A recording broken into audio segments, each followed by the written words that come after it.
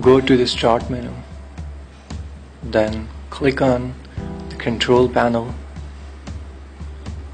Now go to the User Account option as it is highlighted here.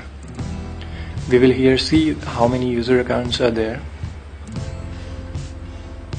So we can see here there are 2 user accounts, and we can see that it is password protected. One is administrator and other is the guest account. So again, go to user accounts, and if you want to change the password, click on to the change password option, and it will ask you your current password. So without knowing your current password, it's not possible to change it. Here's the trick.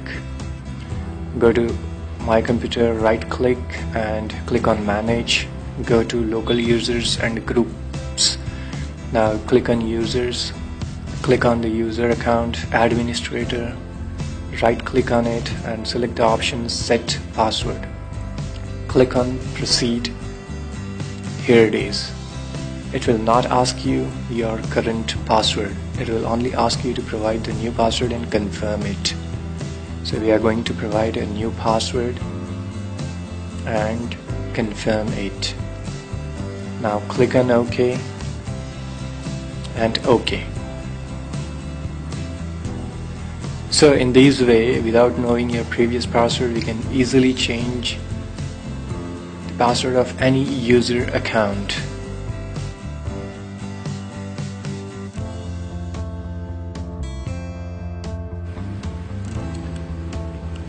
Go to the Start option, then select Run. Now in the text box area, type CMD, that is the shortcut for command prompt. Now in the command prompt, type the command net user. Now this command will show you the list of user accounts. We can see there is administrator and a guest account. Some other accounts are also there, but we don't have any concern regarding that.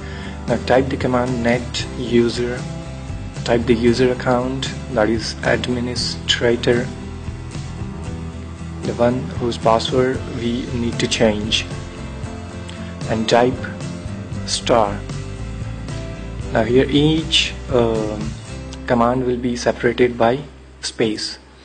Now it is asking for us to type a password and type a new password, whatever you want, but for some reason it will not show you the character you were typing. So after typing, hit enter. It will ask you to confirm your password. Again type it. It will not again show you the characters you have typed. Hit enter and it will show you the command completed successfully.